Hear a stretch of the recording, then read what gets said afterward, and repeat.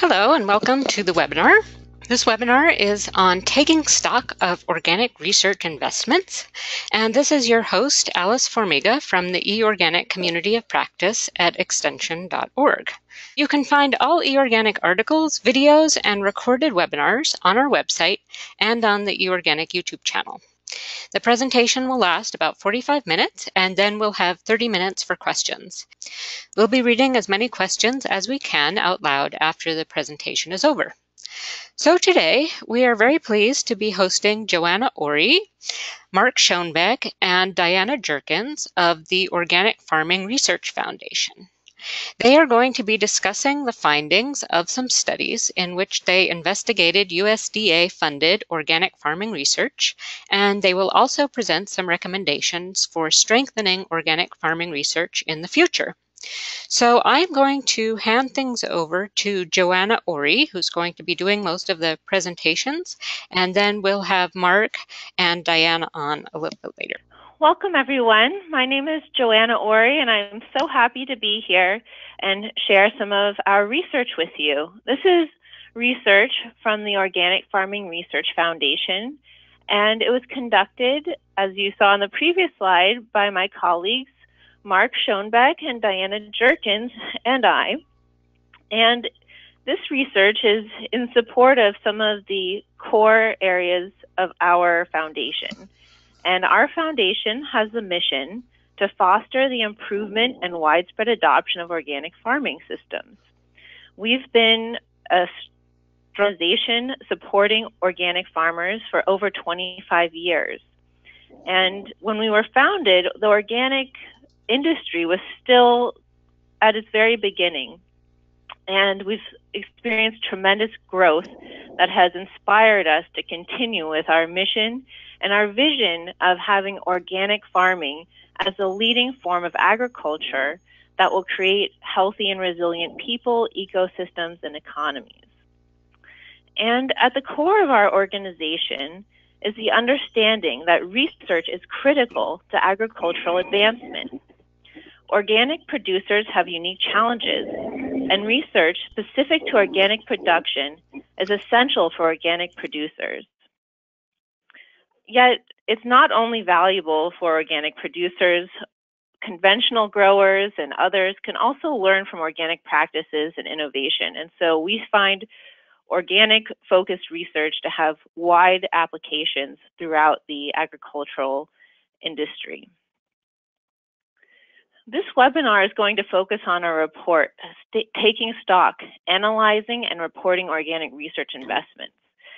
This was undertaken in order to better understand how current research investment aligns with identified farmer needs. And we conducted an in-depth analysis of USDA-funded research. We reviewed the acts of 124 OREI and 64 ORG transitions projects in order to understand where and what was being funded, as well as what areas have benefited from the programs and which topics require additional attention.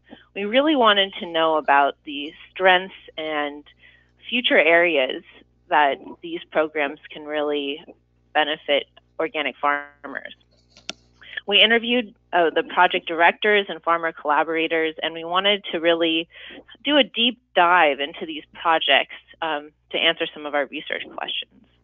And what we found overall is that these projects have had very important contributions for organic producers, and we're going to go into more detail throughout this webinar. So before we really get into our findings, I want to just highlight what the two programs we're referring to in this webinar, what they are. So we're talking about the Organic Research and Education Initiative and the Organic Transitions Program. And in total, these programs have provided $142.2 million. So this is USDA funding going directly to organic research and education. And the National Institute of Food and Agriculture instituted the OREI program to fund research on critical organic areas. And this was created in 2002 in the Farm Bill. And it was brought forward because there was this very high demand for organic research. And because of this continued high demand, this OREI program has been renewed and expanded in both the 2008 and 2012 Farm Bills.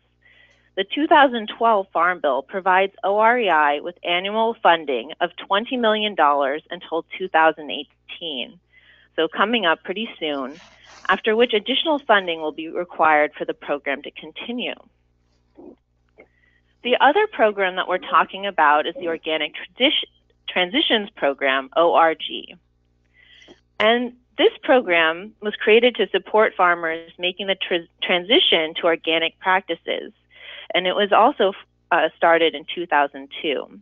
This program has received about $3 to $5 million each year in discretionary funds.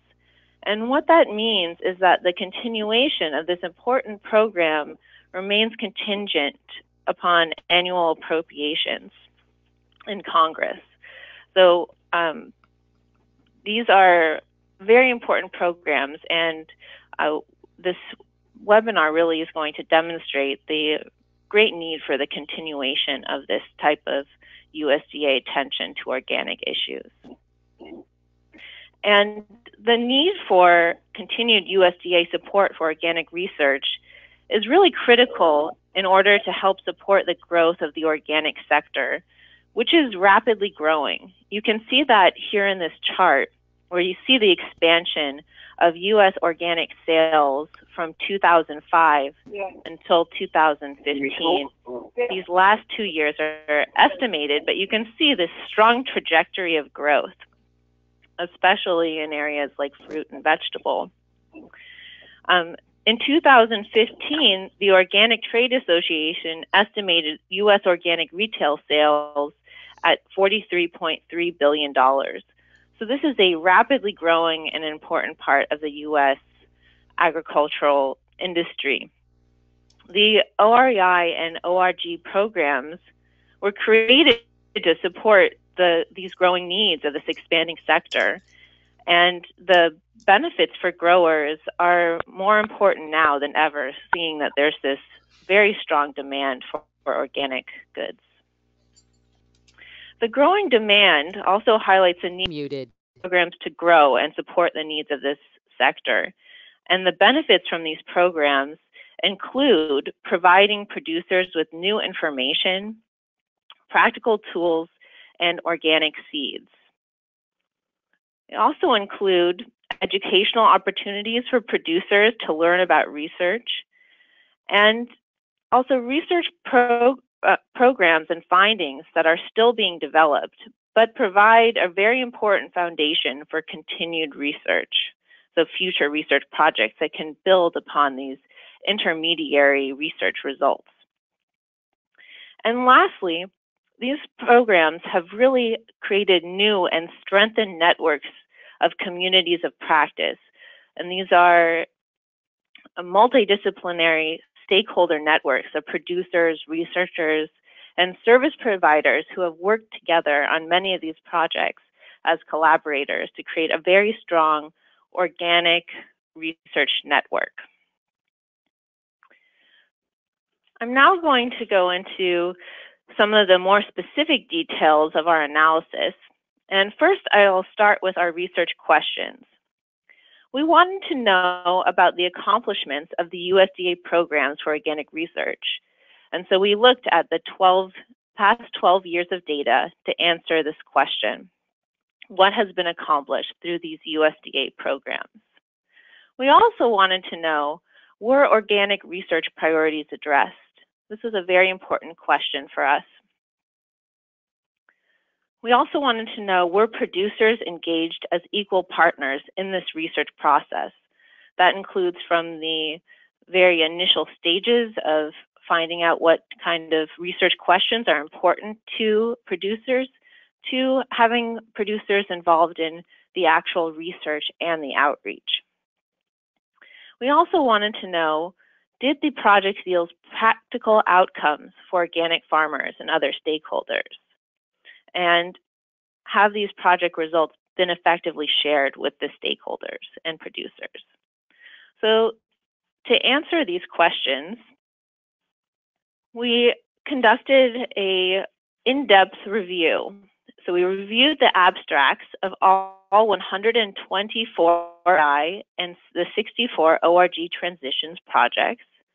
We did an in-depth analysis, so we wanted more detailed information, and to do that, we conducted interviews with the principal investigators on the research projects, as well as the farmer participants. These were for selected projects, not all of them. And we also are very interested in sharing our findings from this report. So in a webinar like this one, but also at conferences, in order to get input about future research needs and also how these programs have been effective. We also really want to provide feedback to the USDA and have this report be a useful document. And so we have been reporting back to the USDA and presenting this information. And one of our goals is also to have enhanced delivery. So having producers really know about these important project outcomes and how they might be able to be applied to their farms and ranches. So this analysis led us to a few very important findings. One of our questions was where and what type of entities are being funded. And so here in this table, you can see what types of recipients received grants and in which regions. Land grant universities received the majority of funding, with the USDA Agricultural Research Service and nonprofits also receiving a small number of awards. The North Central region received the highest percent of funding. Here you can see that in this percent of total funding category. And that's followed by the Northeastern region and also the Western region, which had similarly about 25% of the funding. The region with the least amount of funding was the Southern region. And we see that greater future funding in the Southern region represents an important opportunity to bolster organic production in that region. Here on this next slide, you can see the statewide distribution of OREI and ORG funding. And you can see that many of the awards were made in the Western region, as well as this North Central and Northeast region. So what were these projects on? We wanted to know. So we looked and we found that the types of commodities that were that the majority of them, of these projects, were on organic crops, with smaller numbers of projects on livestock and poultry production and crop and livestock integrated systems. Beyond the type of commodity that was being researched, we also wanted to know which priority areas were a focus for the research. And to look at that, we used information from our 2007 National Organic Research Agenda. And this is a report published by OFRF. This report was influential in guiding organic agriculture research. It was published in an effort to inform funding agencies, universities, and farmer researchers about research needs of organic farmers. And the main areas that were highlighted in this research agenda were the topics of soil management in organic production systems, systemic management of crop pests, organic livestock and poultry research, and crop and livestock breeding. So what we wanted to do is see out of the OREI and ORG projects, which of these priorities received attention and which still remain as key areas that additional research is required. I wanted to note that in 2016, we published an update to this report, which demonstrates that many of the same priority areas highlighted in the 2007 report remain areas for which growers greatly desire research. And so if we go to that first priority area from the 2007 report on soil health, what we found is that 65% of projects had a focus on soil health. So this was really important, that this was a big focus for these projects and was meeting a farmer need, an identified farmer need. So nearly 2/3 of the projects address soil fertility and nutrient management, soil life, or soil quality. And these projects were usually done in conjunction with looking at crop or livestock production objectives. So looking at how soil health practices were going to affect yield and other desired outcomes. For the next priority area, which was pest management, what we had were 48% of projects focused on weeds, 40% focused on insects, and 40% on plant pathogens. This distribution accurately reflects the high priority that organic producers place on developing more effective ways to deal with weeds without herbicides or intensive tillage. And the majority of these projects tackled weeds, pests, and plant diseases with an integrated strategy. So they're really looking at these pest problems from a farm management strategy and how that could be incorporated into a system-based plan for the farm. For the priority of organic livestock and poultry production, we had 49 projects. And so this represents about 26% of the projects. It's a smaller pool that focused on this area, this priority area. And we identified in our National Organic Research Agenda that animal health and nutrition, pasture management, crop livestock integration, and animal health care was a very high priority for animal producers. And this is very important because the reintegration of crop and livestock production can tighten nutrient cycles, diversify rotations, reduce weeds and pests, and it can be a very key and important component to sustainable organic agriculture. And because there is this smaller number here of projects that focused in this area, we would really like to see greater attention in future OREI and ORG requests for applications that would have a focus in this area. For the priority topic of breeding and genetics, there were 31% of projects, so 58 projects funded.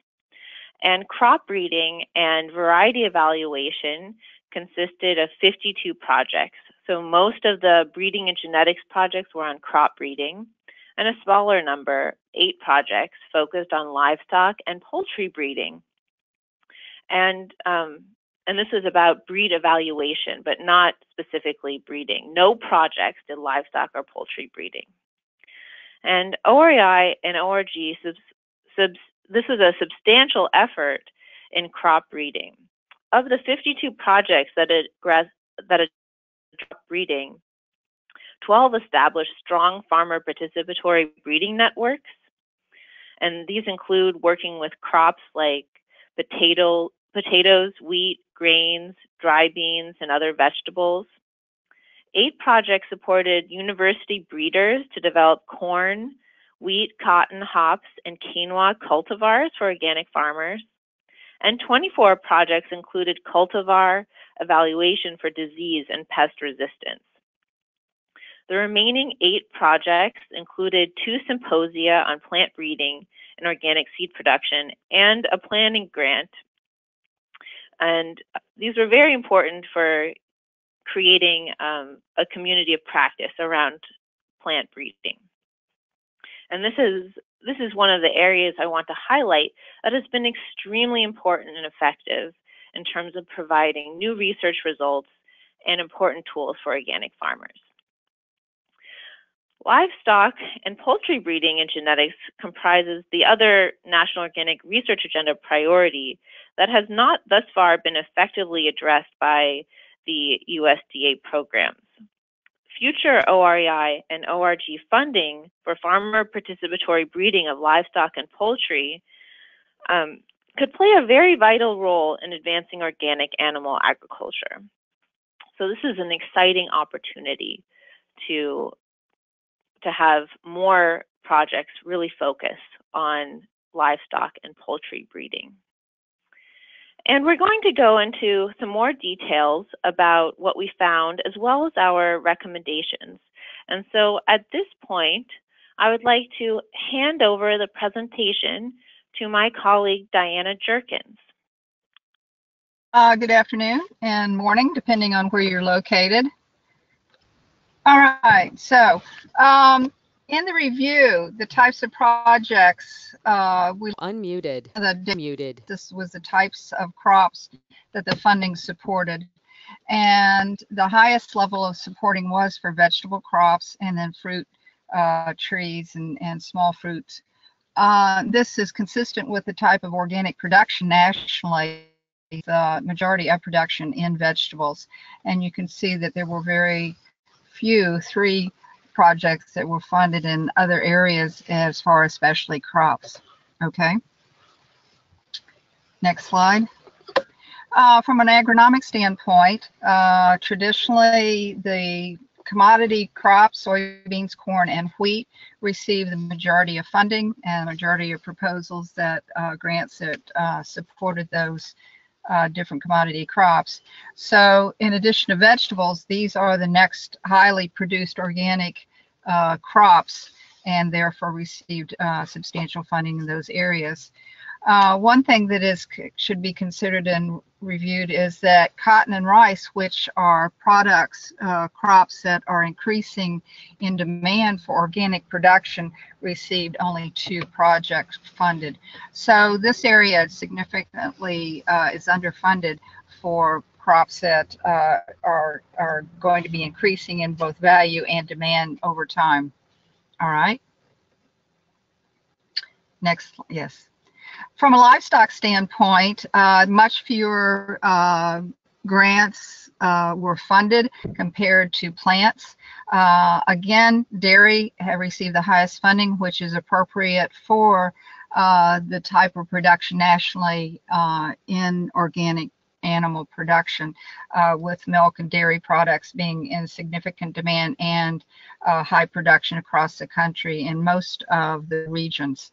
Again, looking at those animal systems that receive lower funding, both pork and beef, again, which are increasing in demand, received very low funding of only 2 projects. Moderate funding went to sheep and poultry and goats, but again, the number overall of livestock production was much lower. Okay. I'd like to look at some of the highlights of the diversity in how projects worked or how the research methods and data collection was done. One thing that OREI and ORG does is provide for farmer funding, or at least a requirement that farmer participates in some level, either through advisory members or on-farm research to be part of these projects.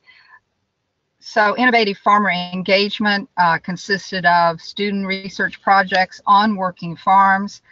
This is in hopes that we can encourage students to look at organic research as they go through their educational levels, and then stay with organic research or education as they receive their degree programs.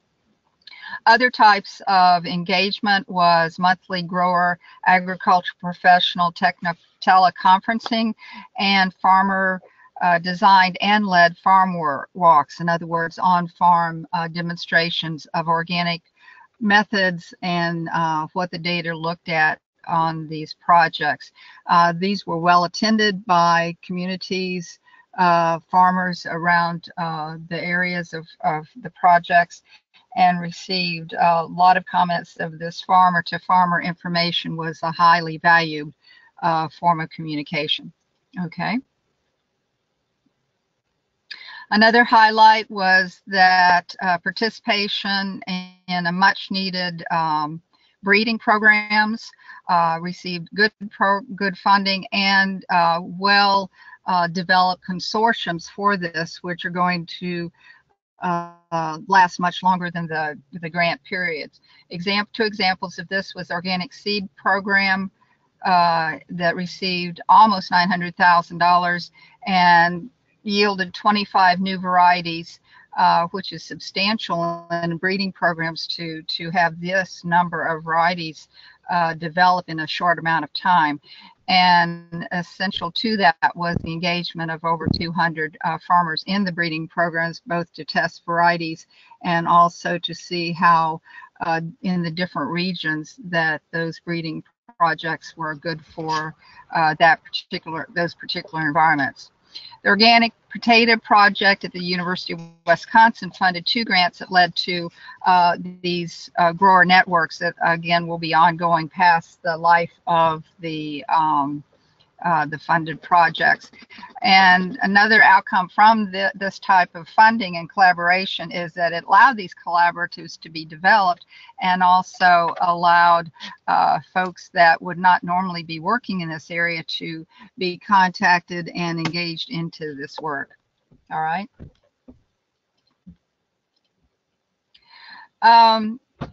Another highlight was integrated and holistic research approach, which is vital to organic production because it is whole farm activities. Example of this was weed management and soil quality projects that looked at multiple different approaches in the same project, not just a single focus or single disciplinary, so that weed management was looked at as a soil quality problem, and therefore improving soil quality could help in the management of weeds. And there were 43 projects that looked at this multidisciplinary, multi-approach to research activity and program management. All right. So now let's look at some of the recommendations that came out from the review of all these projects. It was one of the primary focuses of the grant, our funded grant, was to provide recommendations and propose direction for consideration by USDA in future funding.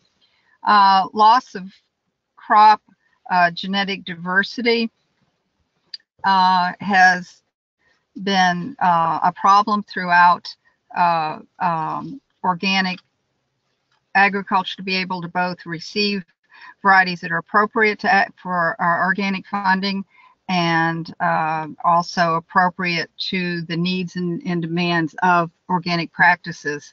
This has emerged as a nationwide agriculture and food security concern, and organic farmers in particular face a dwindling availability of vegetable, grain, and other crop varieties suited to their regions and to their production systems and to the market needs. With genetic engineering and other high-tech approaches yielding privately held patented seeds, funding for classical plant breeding has virtually decreased significantly, and the public plant breeder has become an endangered species at the universities. Thus, one of the most inspiring findings of our analysis has been that OREI and ORG investment in farmer participatory plant breeding cultivar development has been well funded.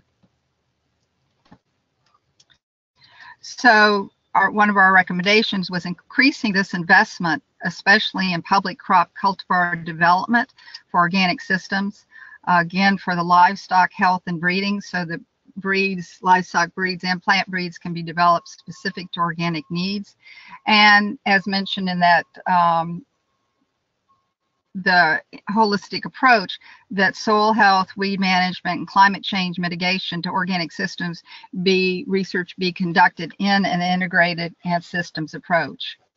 Okay.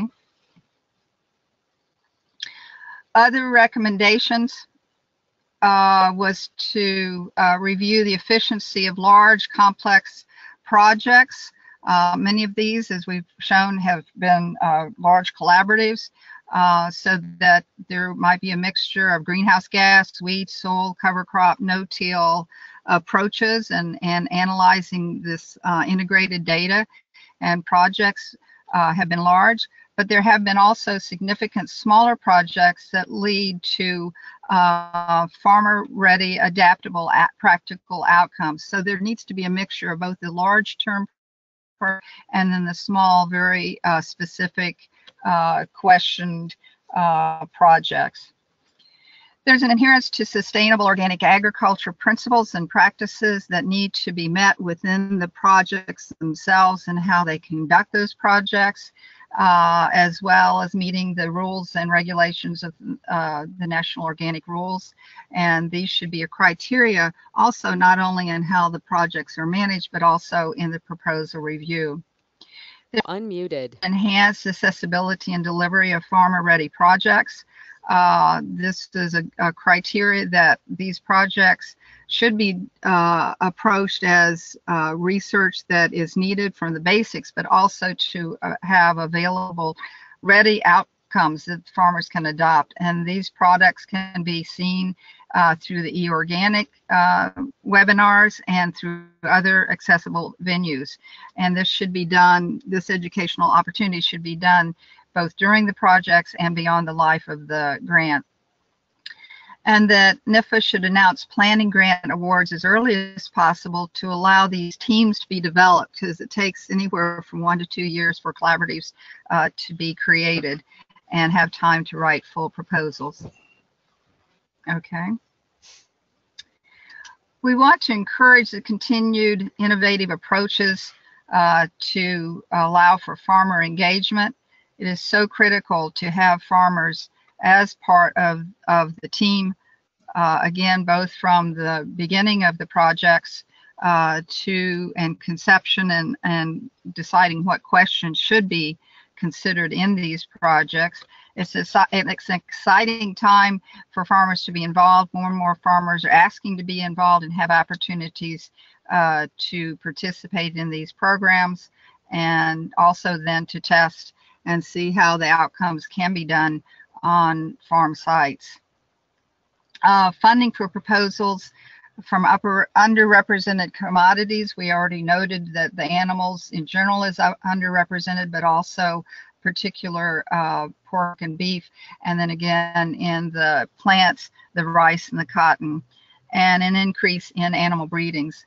And again, Joanna showed in the regionality of where things were funded that there are underserved regions, for example, the southern region, and minority constituents that would some way be given priority for appropriate proposals. Okay. So we need to significantly increase the funding for research that assists farmers in adopting new practices. We need to enhance both the sustainability and economic viability for our organic operators. Both go in hand, and that is the definition of sustainability. It's an exciting time to be talking about these opportunities since we are coming to the reauthorization of the Farm Bill, and we're optimistic that the value of investing in research to support innovative and economic opportunities for our nation's farmers, particularly the organic farmers, will have a priority in the Farm Bill that will be authorized. Okay. So we would like to acknowledge our funders for this research. NIFA did provide funding for the review of their programs, and we appreciate that. We had an advisory team of farmers and educators and other organic organizations that support the growth of the organic industry and are farmer related. And we appreciate their time in reviewing and advising in this project. So now we would like to open up into questions. Also, you can find, in addition to this webinar, other resources that are on the OFRF.org site, including this Taking Stock report, which goes into great about today, the National Organic Review that was done by OFRF from a farmer's perspective of research needs, and then the abstracts now that we're working on the Organic Agriculture Soil Health Symposium and accepting proposals for people in that at the Tri-Society meeting that would like to provide a paper to that symposium. We also have the Organic Farming Research Foundation grant database that shows information from the grants that we have funded and the results from those, and of course our newsletter.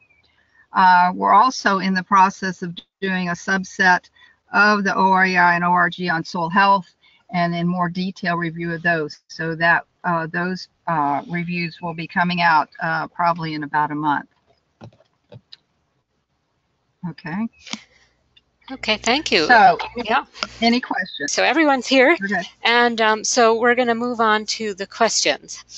I know Joanna mentioned that you share the data with the USDA, and so someone was wondering what the USDA does with your data, and what is this research used for on the USDA side? This is Diane. I can take that question. We have done several presentations to NIFA on the results, both from the formal publication of the Taking Stock report and also to their staff there on an annual basis. They already have received and acknowledged many of the proposed changes that we have suggested, and changing some of the RFA. For example, I believe it was last year they put in a priority for Southern Region applications. So they are incorporating some of these as they feel best into the RFA process, and also into how they develop priorities within the RFA and make decisions for funding both procedurally and topically. Okay. I'm sorry. Yeah, I just want to quickly add that the priority on the Southern Region has been in the RFAs for the last several years, but it was during the 2015 and 2016 awards that we did see quite an uptick in representation of the Southern Region. So that imbalance has been addressed, as far as I can see, to a pretty fair extent the last 2 years. Okay, great.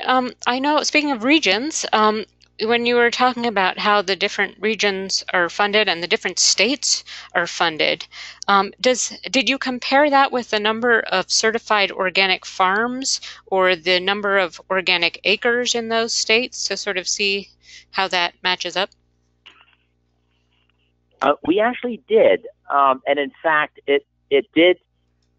The census data did show that in the Southern Region there were fewer organics and fewer organic sales.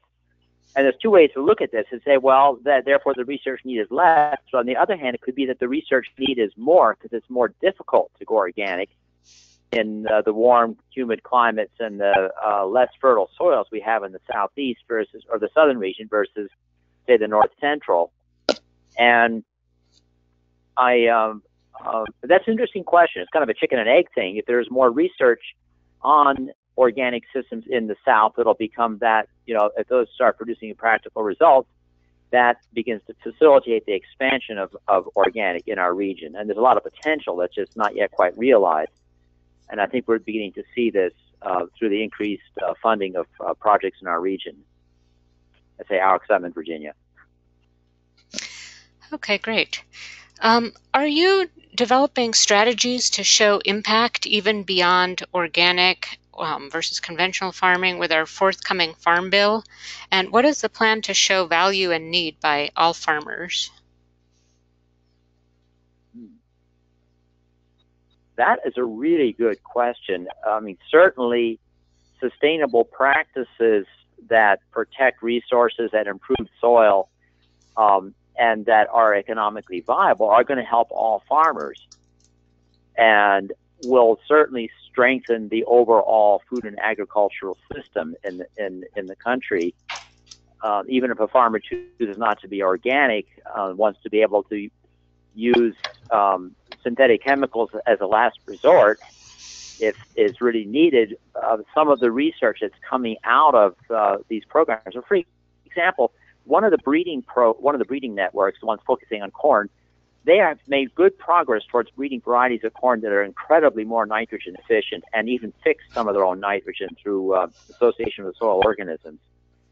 And if these actually become available to farmers, I don't know what conventional farmer wouldn't be interested in a variety of corn that they wouldn't have to put 180 pounds of nitrogen, as anhydrous ammonia, wouldn't have to worry about regulatory issues with the water quality, and would be saving gobs of money on all that nitrogen if they only needed 60 pounds or only needed, some slow release nitrogen, et cetera. So I think the findings have wide applicability.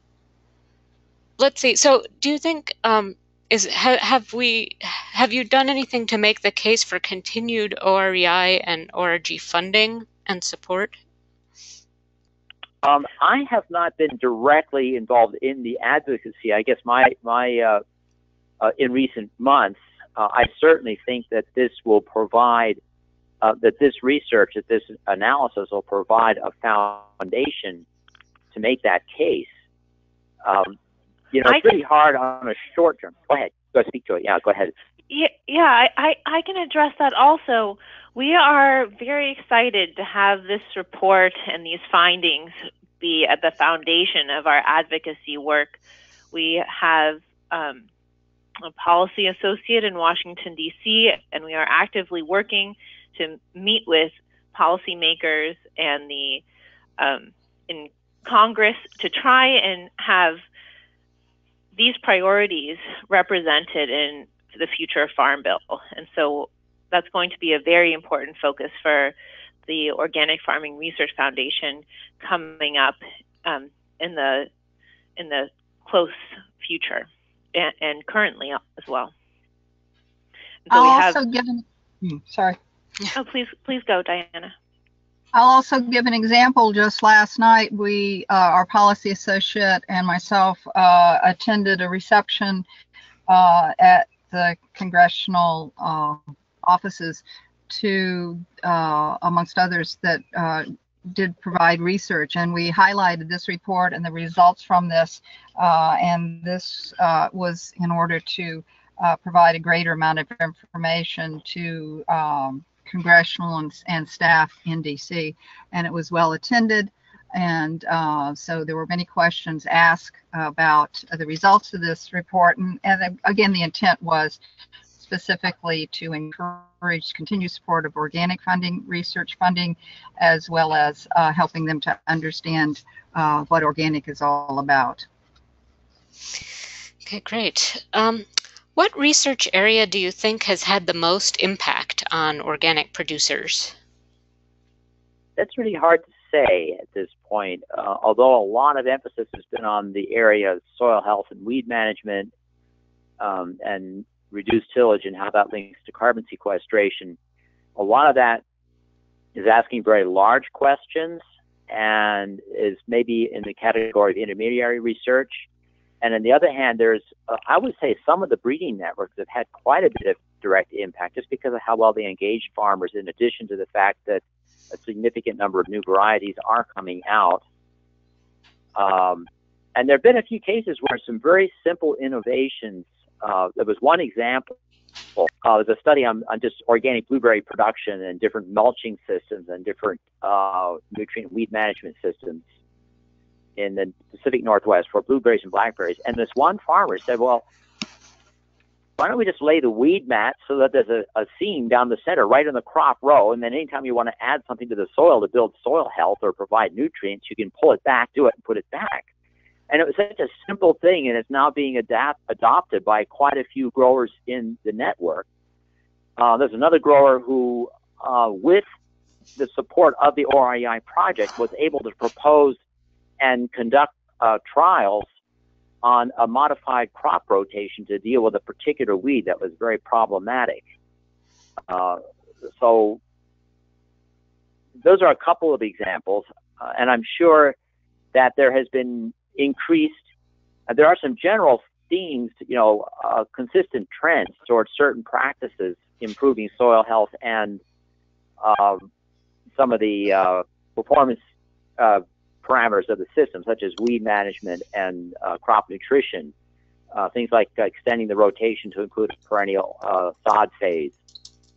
It is really hard to estimate from the reports that I was working with to help develop this analysis exactly how much adoption has occurred so far. However, I would say that thanks to eOrganic itself, there is a tremendous amount of information available to the farmers and to ag professionals, anybody who wants to just get on and look at these different webinars about cover crop systems, etc. It's hard to estimate how much impact, but I would expect it would be substantial. Okay. Well, Alice, can I add to that? Not direct research results, but two things that have come out of this peripherally is how much farmer interest there are from conventional growers in organics now, and they're wanting to know how these practices and principles work. And so this has come out in talking to farmers and having farmers part of these collaboratives. And the other outcome has been to acknowledge and encourage across the board in agriculture the need for supporting new and transitioning farmers. And so that's not been direct research results, but that's been the acknowledgement of some areas that are very critical that will support research in the future. Okay, you talked about the different National Organic Research Agenda reports that you have, and that some of the priority areas are still needed for more organic research. And does that mean that those priority research areas weren't addressed, or does it mean that there's still a need for more research in those areas? I would say that the livestock breeding is an area that had not been addressed as of 2014.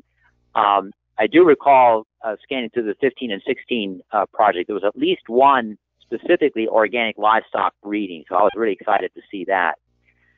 On the other topics, it's just that the whole conundrum of how do you manage weeds when you aren't using herbicides and you have to rely on steel, which entails soil disturbance. How do you manage weeds adequately and still build and maintain soil health? It's a tough question. And soil health and weeds came out at the top of the 2015 review, which came out as the 2016 NORA, National Organic Research Agenda. And all that is saying to me is that this work needs to continue, and we need to keep a practical focus and keep farmers really engaged. I think there's some real progress being made in this area. Not only are there new weed management tools that are kinder to the soil and just as effective at keeping the weeds down, but I think there is an increasing understanding of how to integrate cover crops, organic inputs, and practical means to reduce tillage. You're not going to eliminate all tillage in an organic system, but you're going to be able to reduce it quite substantially and allow a considerable improvement in soil health.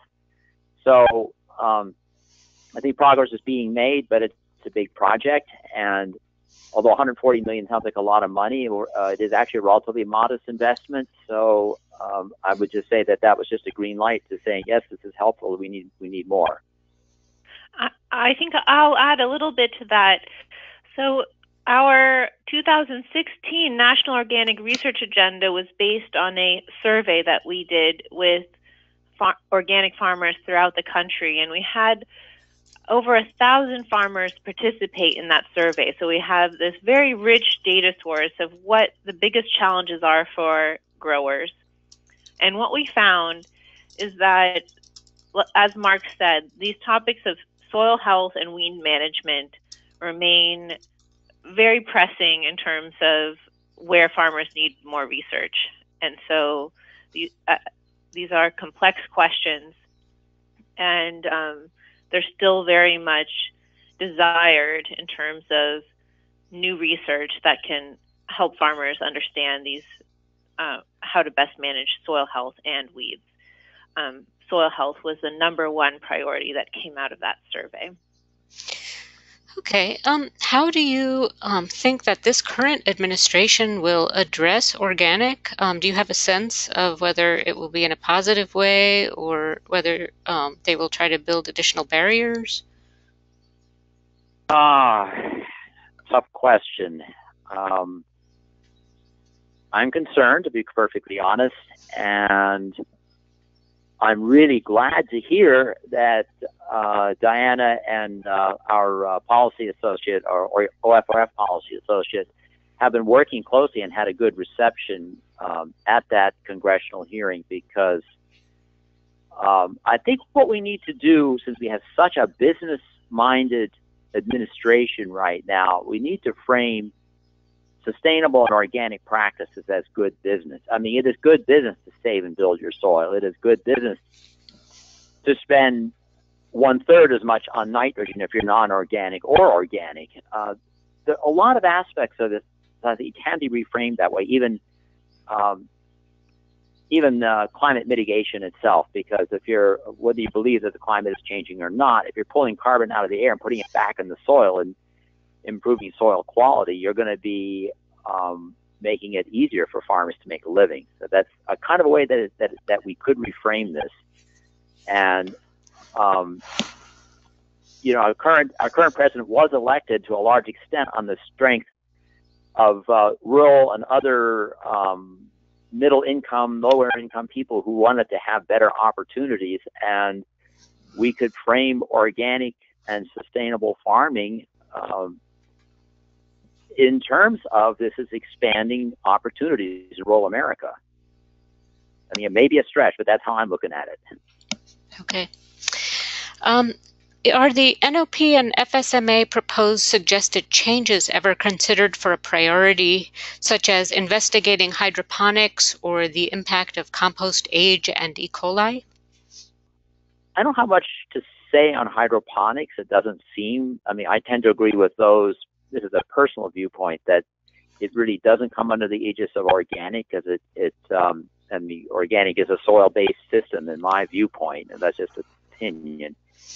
The whole question of FSMA and food safety, there were several newer projects in the last few years that are still in progress, where they're looking at the capacity of healthy soils with a fully functioning soil food web to attenuate pathogens.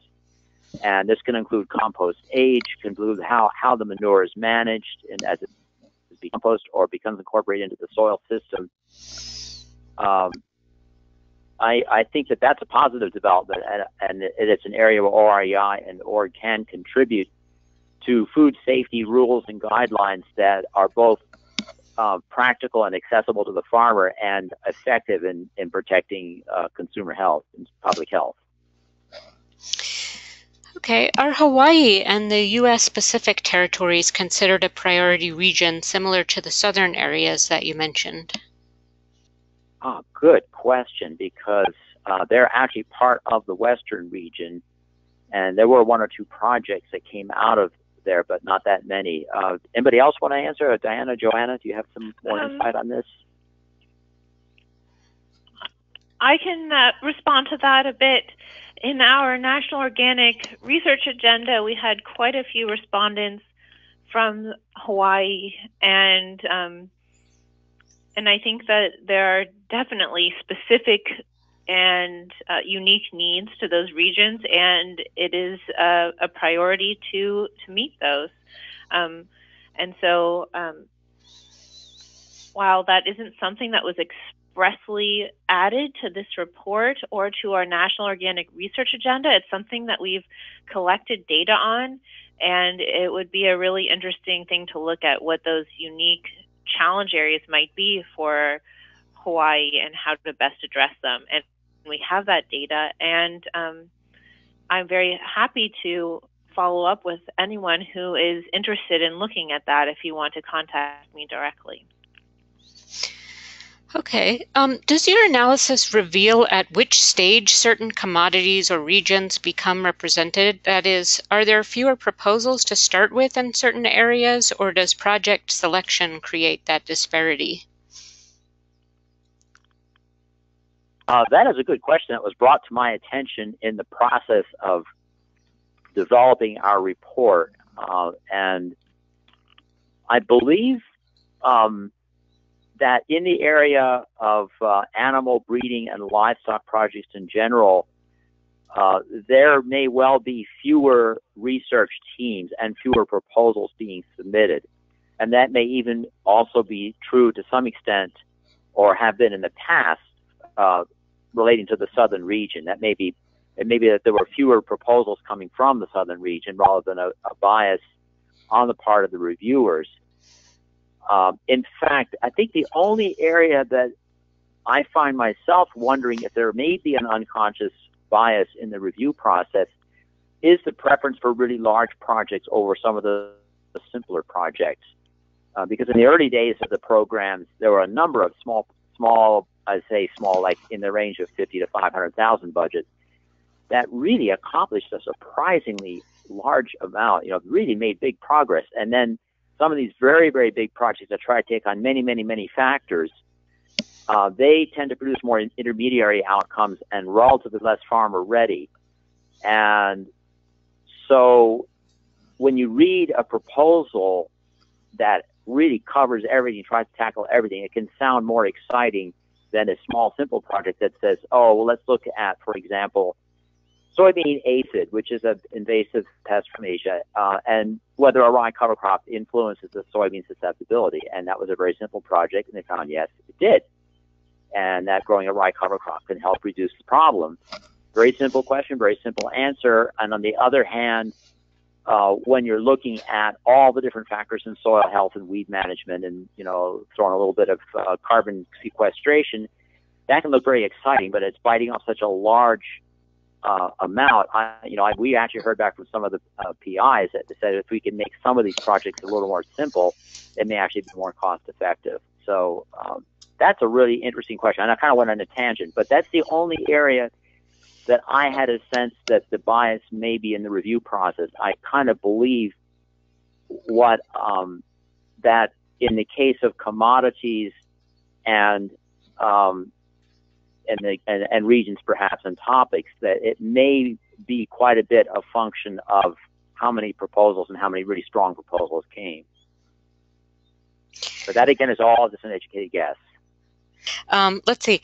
The research on soil, this is a comment, the research on soil health in organic is very much in demand by all farmers, and I've not seen the evaluation, but I'm sure the value is as great for conventional farmers as for organic farmers. So you said that you're going to be talking about producing a more detailed report on soil health research. Is that correct?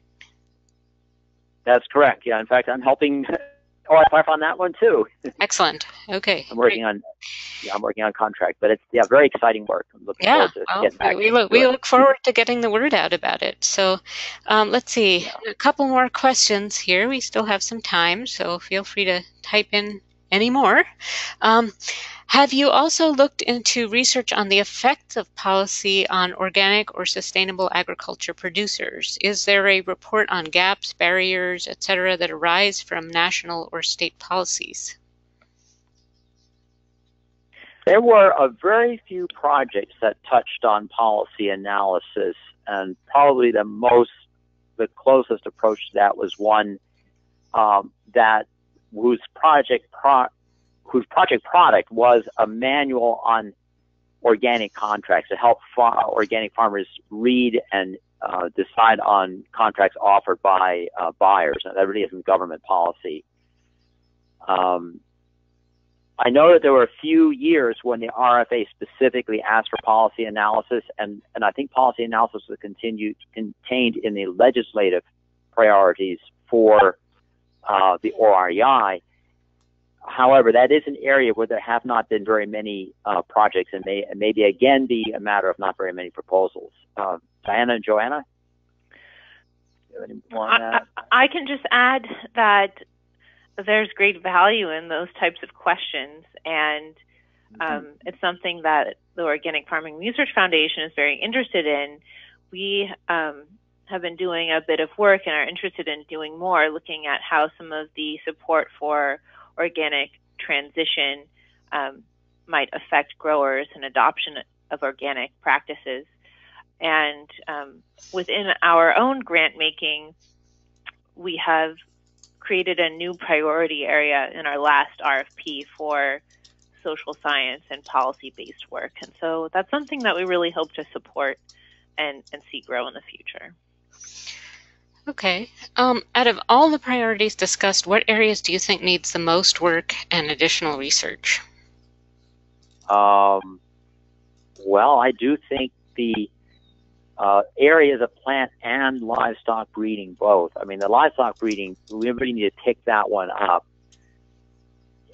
The more I looked at some of these research findings and thought about it, the more it became clear that plant and animal genetics are a huge missing link for sustainable and organic systems. That when you're trying to grow a crop that has been developed in intensively managed conventional systems that receive lots of soluble fertilizers, that had unlimited access to synthetic chemicals for plant and or animal health protection, that you are not selecting for organisms, crop plants and livestock that would thrive in the most sustainable organic systems.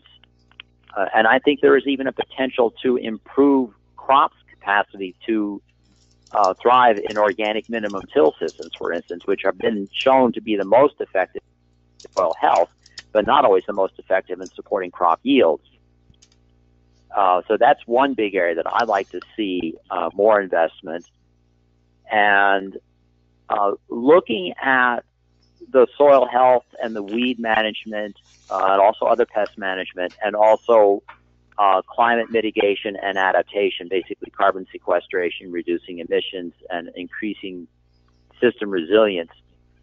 All of those need more work, and two things I think we could increase. On the one hand, more emphasis on what is practical, and trying to come up with things that farmers can use really soon. And again, that may involve some of the smaller, more targeted projects where we have a particular component to the system that's worth trying out. On the other hand, one of the things that we did recommend is to take the large amount of intermediary data that has been accumulated on these areas, like the greenhouse gas footprint and soil health and weed management and organic systems.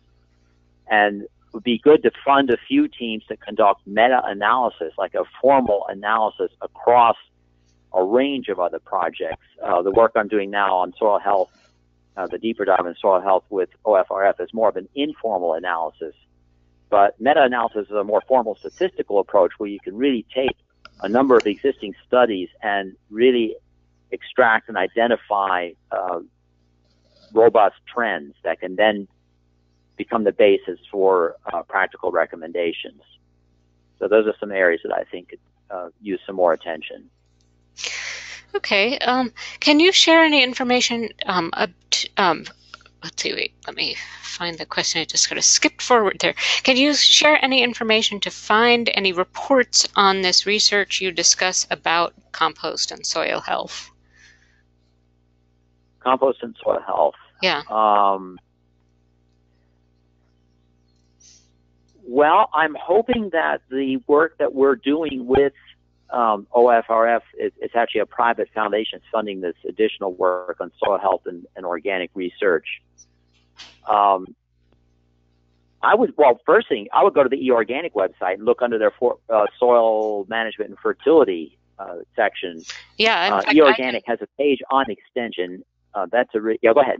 Yeah, I can certainly send the person afterwards a list of some of the webinars we have on the OREI project that address these things.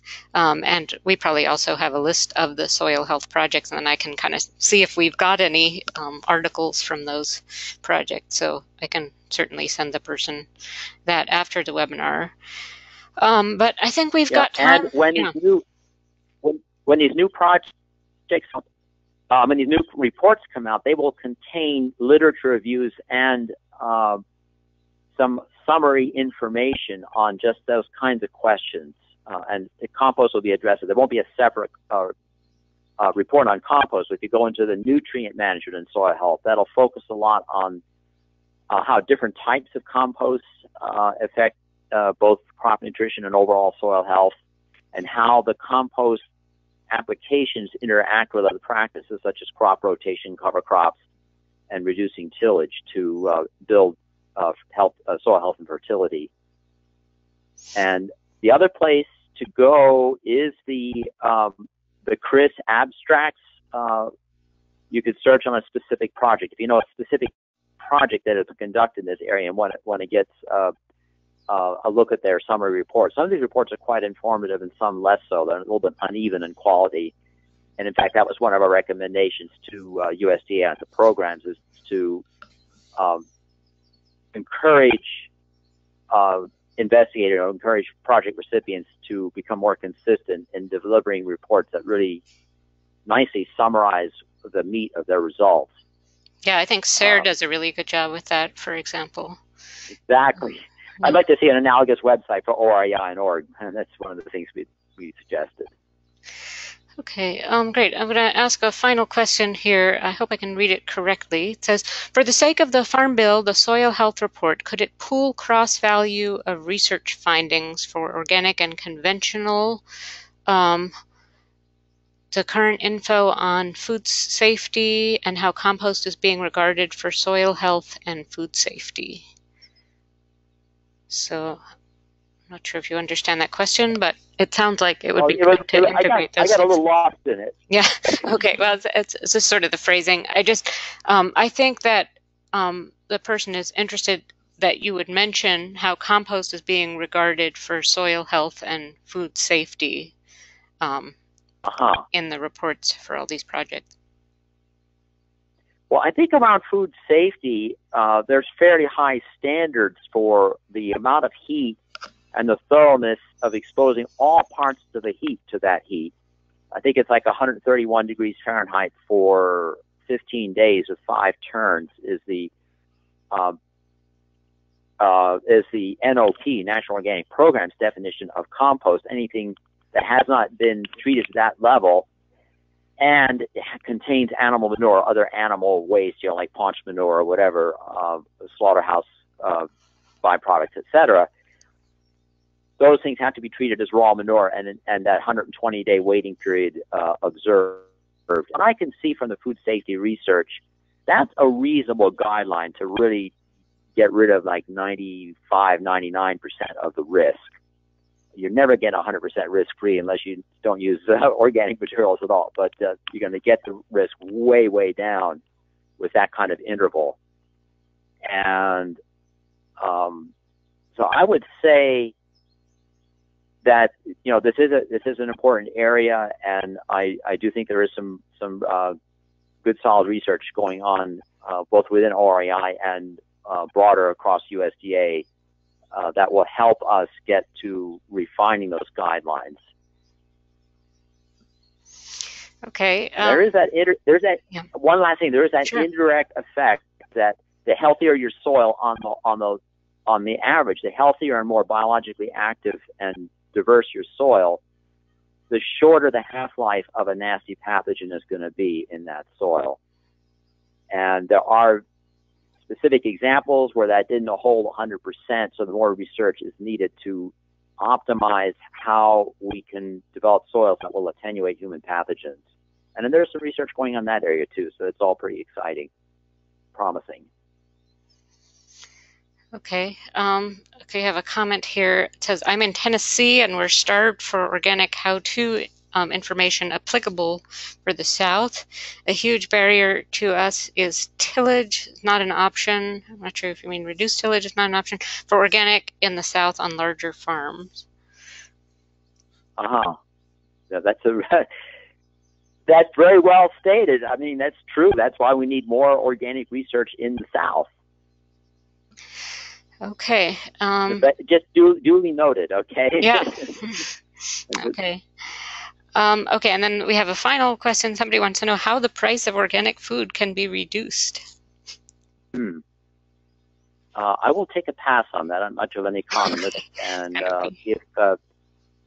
if others on the call have some insight, that's a good question. I would just add that I have often struggled with the conundrum: how do we make sure that all in this country can be fed good, nutritious food, and enough of it as a basic human right, and make sure that every farmer who is diligently pursuing his or her profession of growing food for us all can make a decent living? That's a big conundrum, not just in organic, but across farming. So, again, good question.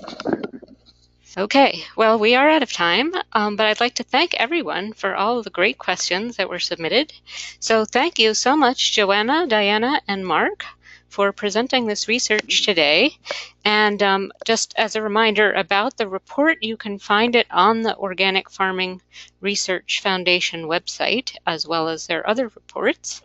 And we were very grateful to be able to help publicize the findings of this report today, and look forward to working with you on future webinars. So thanks to everyone for joining us.